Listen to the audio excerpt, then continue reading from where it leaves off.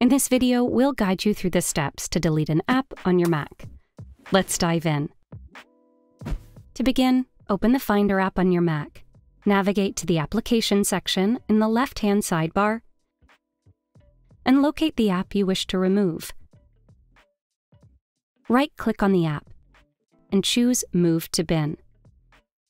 Confirm your decision by entering the password, then head to the bin and click on the Empty button at the top right corner to permanently delete it.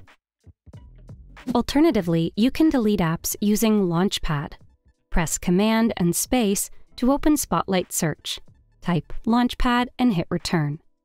Now find the app you want to delete.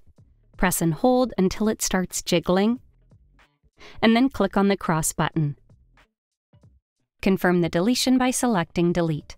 Repeat these steps for any other apps you want to remove from your Mac.